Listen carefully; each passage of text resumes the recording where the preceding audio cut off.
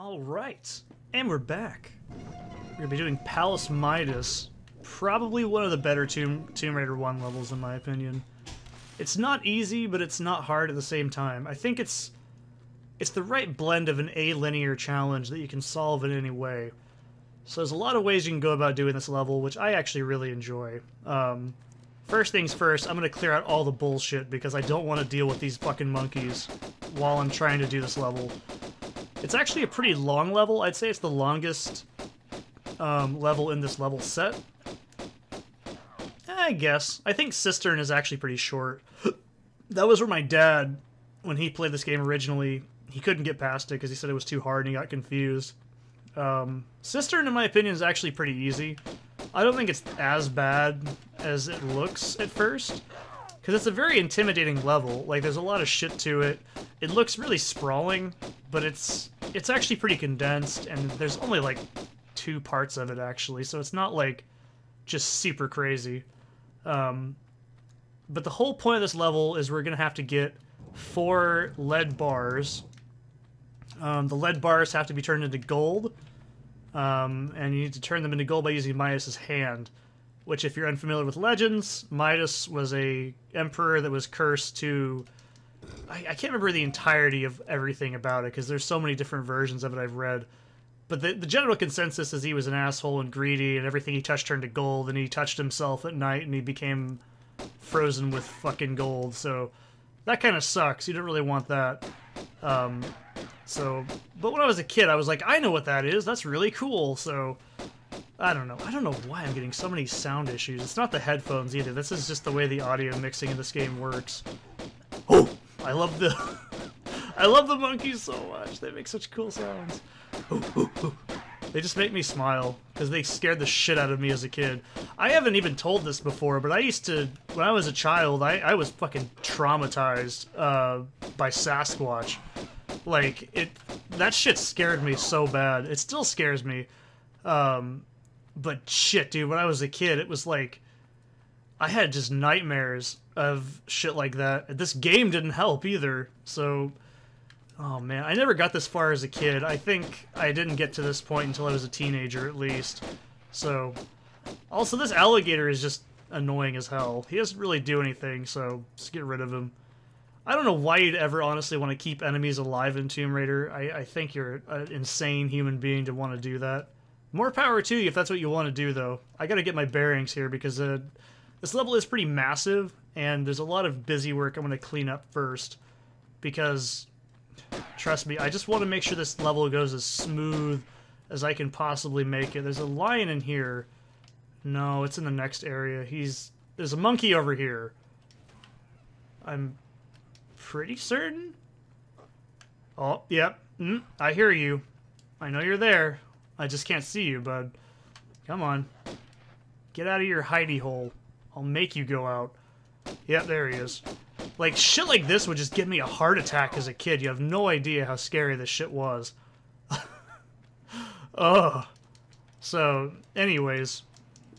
Like I said, this level can be tackled in a lot of ways. There is a set way to do it. You can solve all the puzzles first, you can get all the bars first, you can do whatever you want. It's a very... I don't know, I like this kind of game design a lot. Because if you've ever played in my Doom levels, you'll know I am actually very fond of letting the player solve for X when you want to, basically. There we go, there's lions and tigers and bears, oh my. You know, it was kind of a shame they didn't have tigers in this game, because there's lions, tigers, and bears, and they could have, honest to God, capitalized on that for a selling point. But they didn't introduce tigers till Tomb Raider 2, which is kind of a damn shame, honestly. I don't know, man, I prefer fucking, like, tigers over fucking lions any days. They look cooler. When I was a kid, I used to pretend my cat was a tiger, and he'd go roar, because I'm eternally 5 years old. So, cool. Also, the PS1 version, this area is fucking really dark. I remember missing this medkit the first time. I hope I'm remembering that correctly, or I was just really stupid. Probably a little bit of both. I don't know. There's so many instances this game is just burned into my childhood. Like, God, that fucking bear screaming at you, like, in the first level, and the mummy and the dinosaurs. Like, there's so much shit in this game that is just so stuck with me over the years. I wouldn't say Tomb Raider 1 is my favorite, like, PS1 game, but it's the most nostalgic to me, I guess. So that's why I have a lot of... Oh, it's someone having a tiny penis outside. Yeah. Anyways, it's not my favorite PS1 game, but it's high up there. I mean, actually, if I had to pick my favorite PS1 game, that's not a main, like, the big boys, you know, like Metal Gear Solid, Tomb Raider, or Ape Escape, or whatever. Like, you know, your Sony exclusives, like your Resident Evil and everything. I'd probably have to say it was like a Gangnam-style shooter. It was called, a Mega Boost. It's fucking awesome, dude. That game had the most badass soundtrack ever. It was, like, early, like, trance techno with, like, Japanese speed influence. It was fucking cool. And it was, like...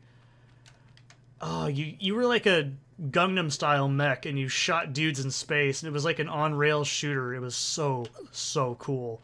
Oh, God, I wish I could...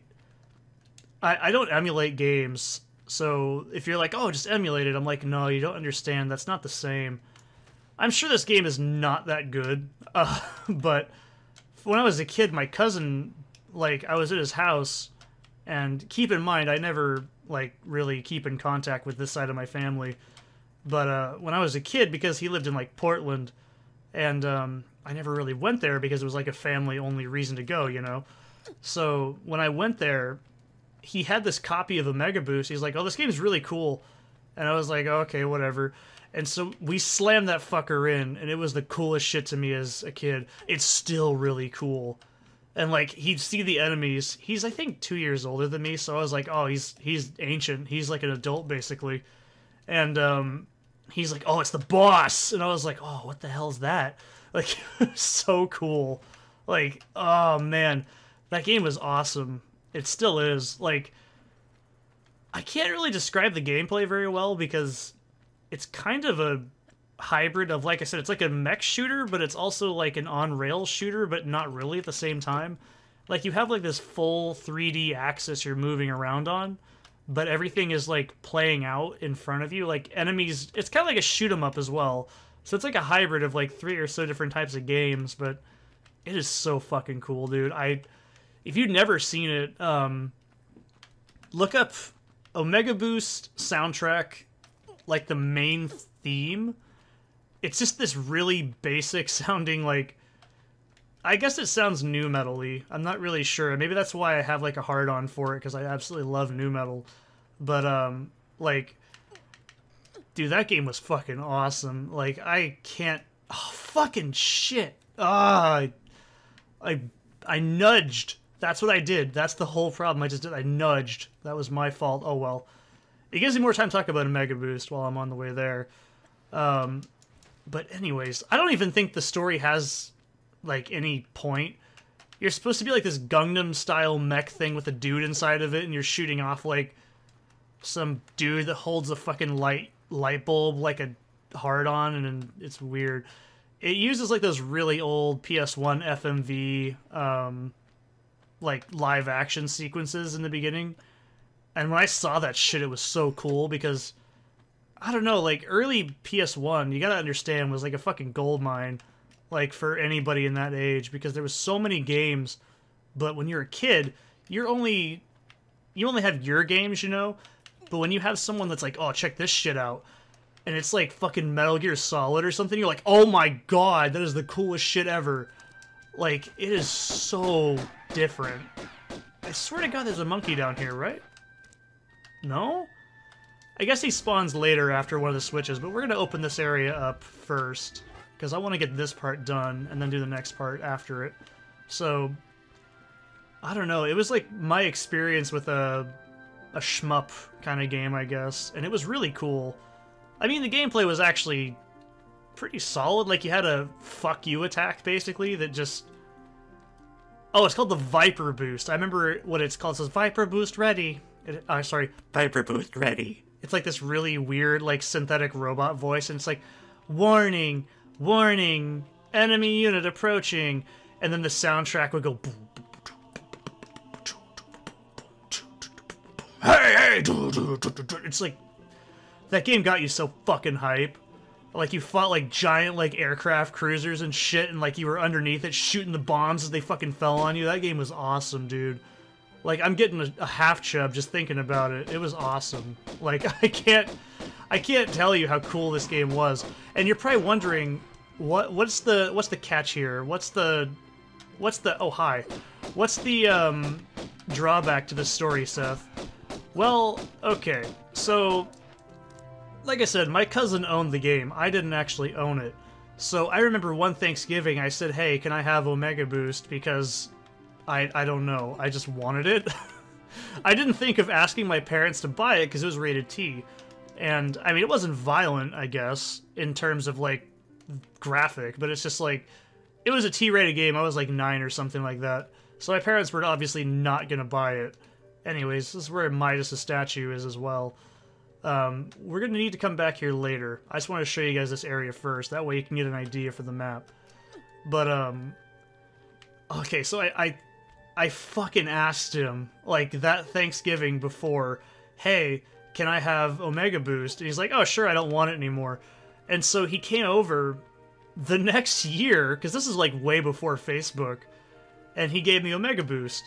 And the problem is, it had a bunch of scratches on it.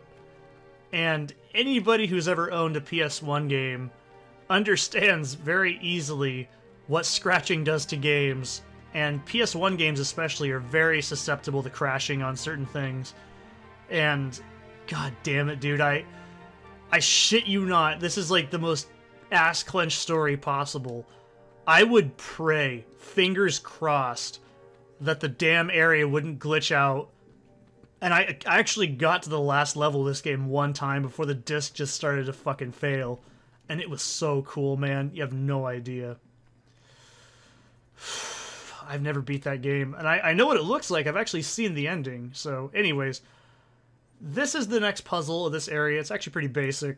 We have these Omega symbols and whatever the fuck symbols. So, I'm just going to remember my mnemonic for this is yo. So, anyways. Yeah, dude, that game was so fucking cool. Like, and your main weapon was, like, a gun that went... It was really bassy. That's why it was so cool. It made this really cool, like, just...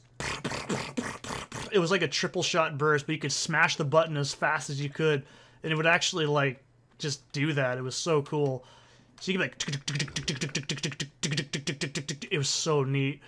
And, like, it rewarded you for that because it would do more damage to the enemies because you'd be hitting them more often. And you had, like, missiles that you locked on and you shot and you dodged in the air, and, like, it was so fucking cool, dude. Oh, God. You have no idea. That game was fucking awesome. Okay, so this is a bit of a tough one. There's a couple of ways you can do this puzzle. One of them is cheesing it. The other is tanking, and I'm gonna try this in one go here. Oh, I don't think I did it. Yep. Oh, fuck. It's really tight. If this is Tomb Raider 2, I could actually do this in, like, without thinking, because this is one of the few very, very tight platforming challenges in the game. Also, for some reason, the rat enemies from the cistern are right here, which is odd. Like, you can just kill them. I don't know why you'd want to leave them alone. They're not very damaging. The rats are actually very non-threatening in this game. But, oh shit, dude, Alright, so if you cross this line, it basically just starts this timer, so... I think I fucked it up. Oh, god damn it! It's like you have to be on the half block at the perfect time and hit the button, like... If I had to complain about anything in Tomb Raider 1, it's this damn room. This was expanded on way better in Anniversary because it's not nearly as fucking jank. If I had to complain, like I said, anything in this game is better than this. I'm actually gonna save fucking little Archvile Flames. Okay. Let's try and do it the crack way. I'm gonna get lit on fire. I can feel it. Oh shit! Wow! Normally I get lit on fire. That's a really dangerous part. So when you get lit on fire, you want to grab the lead bar and just say fuck it and deuce out of here. It's really not worth your time. But yeah, you can fuck that up and get burned.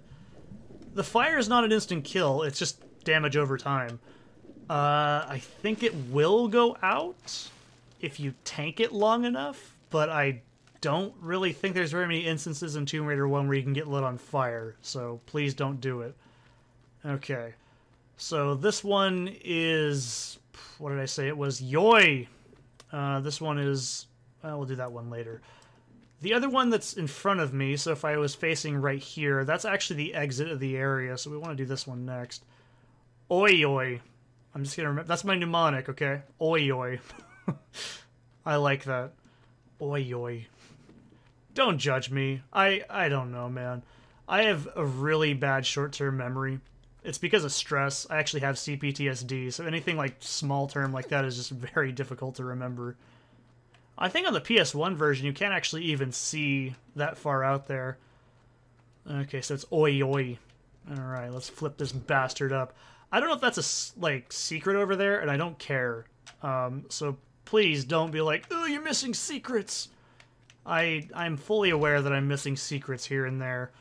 Dude, when I was a kid, by the way, I actually, like, wrote this entire puzzle out, like, on a piece of paper because it was that hard for me to remember. But I was, like, 5. Okay, I wasn't 5 when I got here. I was, like, 10, I think, at least. Yep, I knew it. I was like, a fucking gorilla spawns in here after a while. These things do so much damage. I'm not overhyping this, I hope. Okay, so this room is actually pretty easy. You know, because I said that and I fucked up on the last level, I'm just gonna be safe. But this really is not that bad. I don't think this is a very hard puzzle. So, this one, I will say, in the Anniversary remake, is actually pretty solid. I'm not gonna, you know, sniff at it and go, ugh, of course it's better, ugh, but it really is. I think the grapple in that game really does amplify the control. It just, it's something small. It's just an extra contextual cue, but I want to know how they got that noise. It sounds like when you, like, fucking mess up your blinds or something. Ugh. Oh, I don't like that. But, ugh. More Omega Boost, man. Dude, there's a boss in that game that has the coolest soundtrack in the entire game. It's essentially this just giant, like, space worm. But, and I have a massive hard-on for, like, stuff like this. But, well, not really. That's not my fetish, unfortunately. Sorry to ruin your dreams. I don't fantasize sexually about giant space worms. But, no, dude, it's got, like, the coolest fucking soundtrack ever. It's, like, it plays this, like, reversed, I think it's a sitar, like, track. It's, like, but it's, like, really faint. And then it has, like, this, like, bass and drum, so it's, like, and then, like, dude, it's so fucking cool. You have no idea how cool this is. Like, you can find the soundtrack to this game online. It's just, oh man, you don't understand. When I was a kid, I'd actually play the Omega Boost disc in, like, a CD player, or I'd leave my PlayStation on and just, like, turn the TV off, but I'd keep the stereo on so I could listen to the soundtrack when I was, like, playing or whatever, like with Legos or whatever. Dude, I swear to God, like, there's some shit, like, in life that, you know, Gen Z and everything, I hate to say it, but I'm a millennial, and, like, there's some shit that, like, they're just never gonna get to experience, like, the smile on your face of learning how to use, like, a PlayStation as a CD player. It was, like, fucking revolutionary shit back then. So, Oyo. I think it's Yo-Yo, but I'm like, Oyo. Do you like my mnemonics? I like my mnemonics here. They're pretty good. Oyo. Oyo. Makes me think of Oikos, which is a brand of yogurt I buy. I like Greek yogurt. It's pretty good shit. Oyo. I gotta keep saying it so I don't forget it. Oyo. I love this game so much. Can you tell? I really do. I'm just gonna put these back up so I don't forget. Or somehow fuck it up.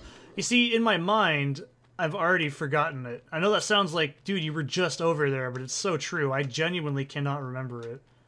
Oyo. Okay. Bum bum. I want to say it is just Oyo. I know that that's an actual letter in like the Greek alphabet, but I don't care. It's Oyo. It's probably like some important letter that I actually do know. Yep, that's the password. It's Oyo. It's all Oyo. It's all ogre now. I'm saving the game because I don't want to deal with that shit if I die. These puzzles aren't very hard. This one's a bit iffy because it involves a weird jump, but it's not the worst thing ever. Again, I will say the anniversary remake of this area is really cool because you get to see it like collapse and like all the shit break, and it looks really neat. Did I not? No, I didn't. I need to go down. That's right. I gotta go down, down, down to the bottom of the sea, down with SpongeBob and his undersea buddies. I don't know how it goes. It's been 200 years since I've heard that song. But yeah, this is...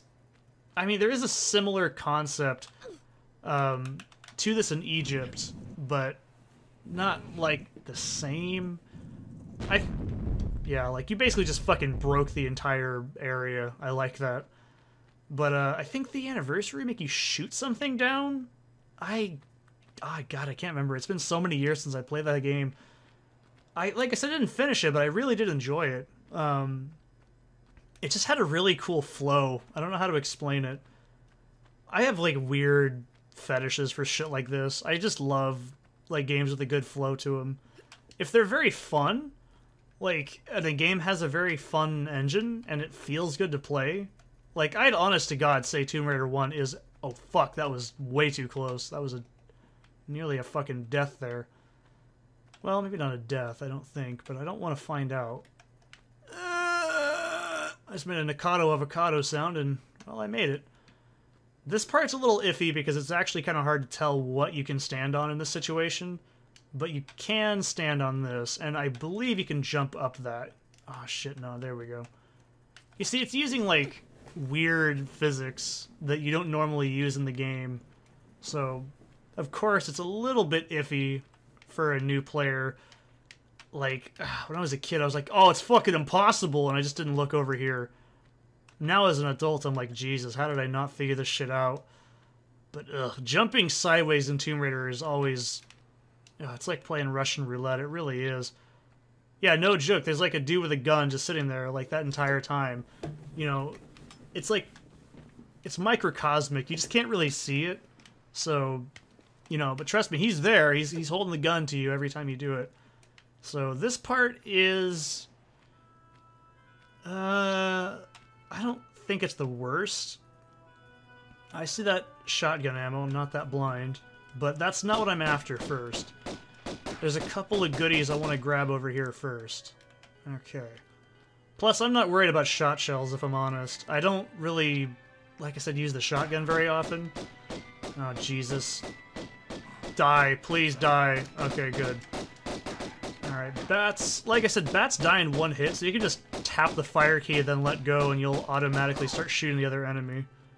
There's one more enemy in here. There's an alligator. It's not a problem, but I don't want it to become one. Because I don't... Oh, come on, you bastard. I'm delicious and nutritious. Come on. Why don't you want to eat me? You suck. Fucking vegan alligator. Thinking you're better than the other alligators because you just... I don't have words for you, man. Oh, there's two of them. I thought there was just one. Wow. Shows how senile I am. Fucking said you play this game twice, Seth, before you did a record of it. That's true. I did. But it's been like a month since I've actually finished the second playthrough, so it's a little bit rusty on me. Not like I really consider alligators a very threatening enemy. I actually don't even think I need to heal for the rest of the level if I do this correctly. Come on, you fucking slow-moving son of a bitch. I'll go over there.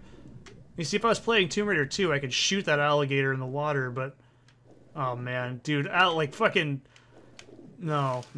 Tomb Raider 2's harpoon gun is iffy and weird, and if you like it, you're iffy and weird, too. This... I I can kind of do this puzzle from memory. This one I don't really like, because you can actually get to this from that top area if you do it correctly. Oh, this is just all about reading the geometry and judging your jumps. Oh, fuck. It's just magnet ammo and a med kit, but I want it. God damn it. Oh, shit. You gotta, like, time your jump just right. This one, like I said, you can get it on the top, but I want to get it now, because you can actually die if you're not careful doing it. Because I think that's a lethal fall. I don't know. I could be wrong. It's because it's there. I want it. I don't need a reason to do it. I just want it. Is that not good enough for you? Okay, cool. Ugh, I swear, it's not bad. It's just hard to read, because you don't understand until you play this game, man. Like, it's so hard to determine if a, like, obstacle is going to make you fall off of it or not.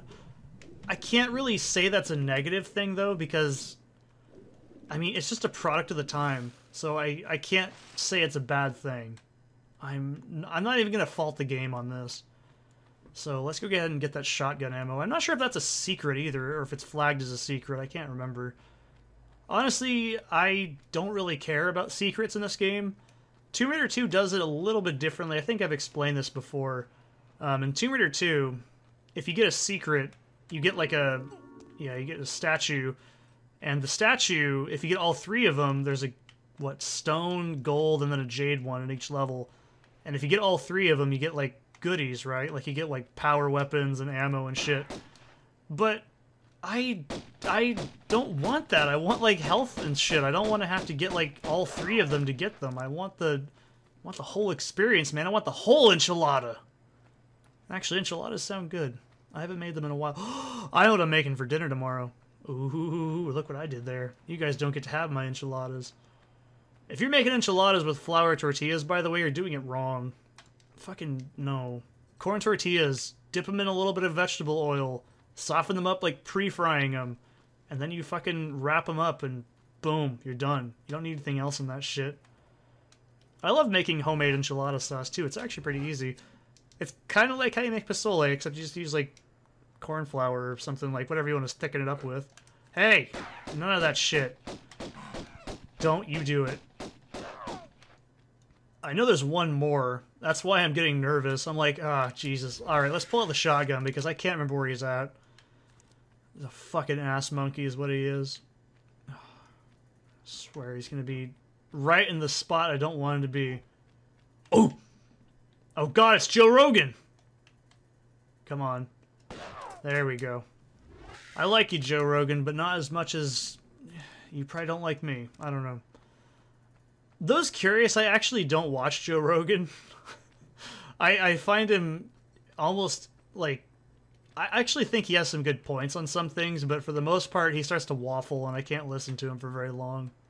But if you like him, cool. I just... Not my cup of tea. He has a lot of really cool people on his show, but I can never get into him. I tried watching him like 5 times, and I can never get into it. I don't know. Maybe I'm just not cool enough to understand him, but that's probably what it is. I don't know. Well, I have a lot of respect for him as well. I actually used to watch MMA for a while, and I did watch Fear Factor quite a bit when it came out. That's, I think, most people my age at like 27 or whatever right now as recording this. I think that's most people's exposure to him is Fear Factor because, you know, he was the host of that for like, I think, what, like 4 or 5 years. So I'd say that or MMA because nowadays kids are like, oh, you know, Joe Rogan podcast. I'm like, do you know who Joe Rogan is? Like, oh, no, he's the guy that does the podcast. They don't know he actually was on TV for a while. My mom just always talked about him like, oh, he did urban meth. Like, she just kept saying that over and over. I still don't know what she means by urban meth. I'm not really 100% sure my mom knew either. She's kind of nuts, so it wouldn't surprise me if she just pulled that term out of her ass. But, I don't know. Well, nowadays he's definitely done a shit ton of drugs. Well, I know he always... it's DMT, right? I think that's what he likes to talk about. I don't know. I don't know enough about him personally to care, if that makes any sense. Like, to me, he's just Joe Rogan, and he says funny things and makes monkey noises. I love... If you haven't seen it, I strongly recommend. Look up Joe Rogan Monkey Apocalypse or whatever. It's so fucking funny. It is... I don't think he was making that up. I think he's genuinely had that concern at one point in his life. And, like, it's fucking hilarious. He's like, Samoan babies that can run fast, that's who's gonna survive this.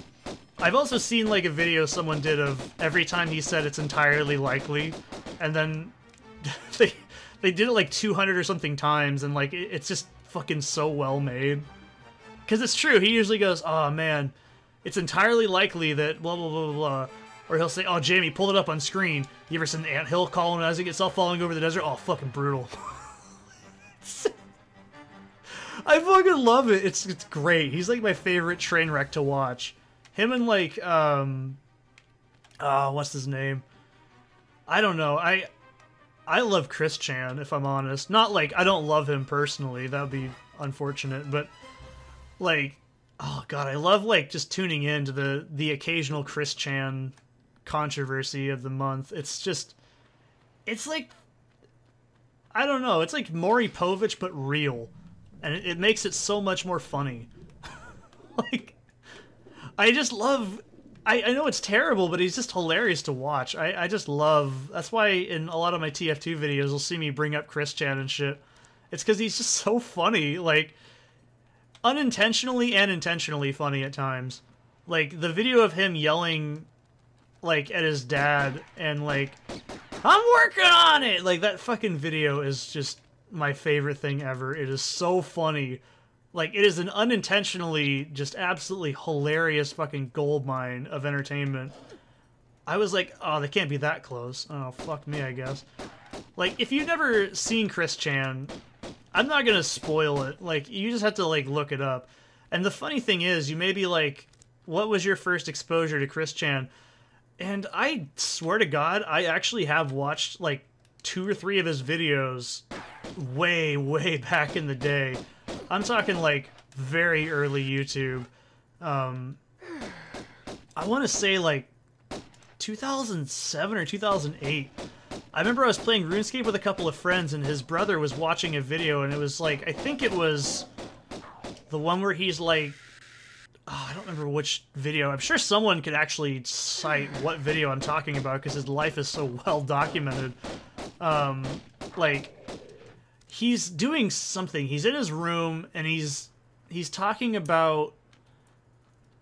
Oh, is it the Blue Arms controversy? I can't remember. I think it's the Blue Arms controversy. I can't remember. I've already been in here. I'm stupid. I'm losing my train of thought thinking about Chris Chan, and just my brain starts to shut down.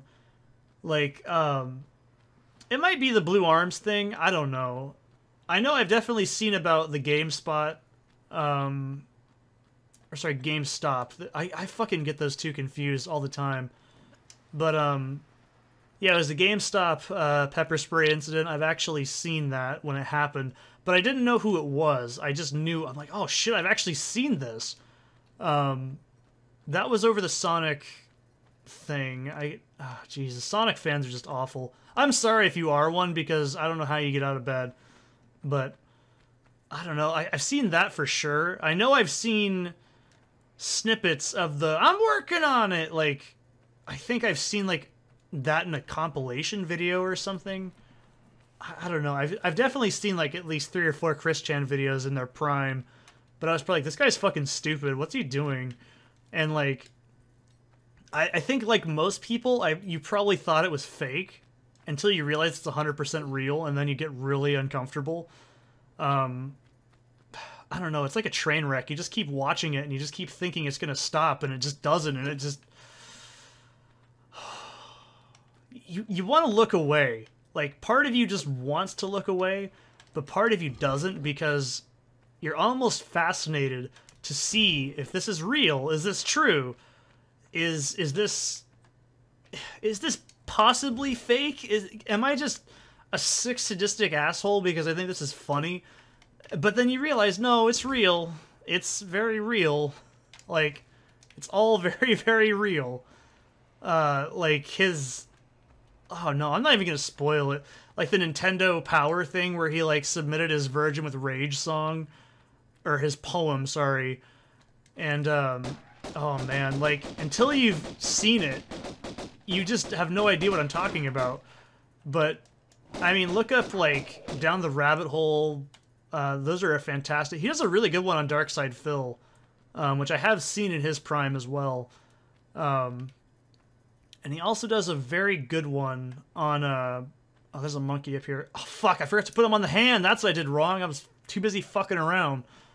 This is why I'm like, oh shit, that was spooky. I could have died. There's a save crystal up here, so I'll take that opportunity to save. But oh man, like actually, I'm pretty sure this is a real mural. It's called like Roman wrestling. It's like a real thing. I didn't just bullshit that out of my ass. I'm pretty sure that's a real like thing. It's just copy pasted over here, kind of like the dolphin, the Fresca dolphins or whatever they're called. But yeah, like I have definitely seen Darkside Phil in his prime, unintentionally, I should say. I think that was one of the first live streams I've actually watched, or a VOD at least. It was of his, this is how you don't play Metal Gear Solid 2. I mean, I know that wasn't him that, like, posted the video. That was, like, a archivist channel. But, yeah, I've seen Darkside Phil a handful of times in his prime. I've also seen Wings of Redemption. I know I've seen at least 1 or 2 Wings of Redemption videos. Like, oh, man. Stop! Look! Listen! Stop! Listen! Like, I've seen, like, a friend of mine... This is not the right way, is it? Oh, no. Damn it. It's the only thing I hate is I can't remember where the Midas Palace area is. Like, the hand, I should say. Like, I've seen that video. Someone linked it to me when it happened. I thought it was the funniest shit ever. I didn't know what it was. I was just like, why is this guy getting so mad? But I have seen at least one of his World of War era Call of Duty videos. I know I've actually seen one. Like that, I do know. Damn it, this isn't where I want to be either. This is my only gripe with this area, is it's really easy to forget which areas have what in them because it's so large. But, I swear, look up Down the Rabbit Hole. He's a wonderful channel. He does a lot of good research, and his Chris Chan video is actually a good starting place. Jibby is also pretty good to watch. Bass Shaman, he does a really good job. I'm not sure if he's a Christorian, but I definitely like his channel a lot. I'm actually not a huge fan of live stream style channels because I don't like being part of a crowd of people. I like being like just you and me, baby. Like I really enjoy that a lot. And I feel that he does it really well. I don't know. So do not hit activate on this hand. If you do that, you will die. It's a one-hit kill. It's a unique animation. You can look it up on your own time. I'm not doing it.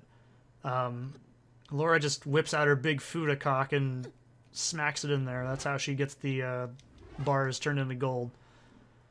Actually, lead to gold would probably be about the same weight if I had to guess. Because lead is pretty damn heavy, and so is gold. Also, Laura just picked up, like, possibly irradiated material. I'd like to point that out, because it's lead is like a half-life decay of every 20 years. What the fuck? That was weird. I'd never actually done that little, like, movement issue there. I'm tired. I have an excuse. Oh, Jesus. But yeah, like, Chris Chan's, like, I don't know. Part of me feels really bad, but, like, I think this is the thing about Chris Chan that's really hard for people that think you're being cruel at first. Like, oh, how could you make fun of someone like this? And then you start to peel back the layers of his quote-unquote humanity, and it starts to just, like, turn into sociopathy, and it's really fucking scary. Like, like that one where he drew, what was her name? I can't remember her name. One of his, like, first love quests, and, like, he basically said he was going to sexually violate her if, like, he hadn't drawn him sexually violating her as, like, a Sonichu or whatever. And I'm like, holy shit. Like, Oh, that shit's nasty. That makes your skin crawl. He said, like, the way he says is like, so I would have done worse or something like that if I hadn't done this. And you're like, oh my god. Oh, and it, like, starts to, like, break down your barriers of, like, oh, I should feel bad for this person. Then it becomes just, no, there's nothing to feel bad about. It's just insanity, and it's really bad. I'd also like to point out that shouldn't Lara just be able to pick up any fucking object and just put it in Midas's hand and make a key? Did I just ruin this puzzle for you? I hope I did, because it's true. She really should have been able to do that. Also, why do those things only work with gold? That's a little oddly specific right there, but, you know, it's cool. That's the Palace Midas. I'll see you in the next one. Go watch Chris Chan videos. They're great. Bass Shaman's fantastic.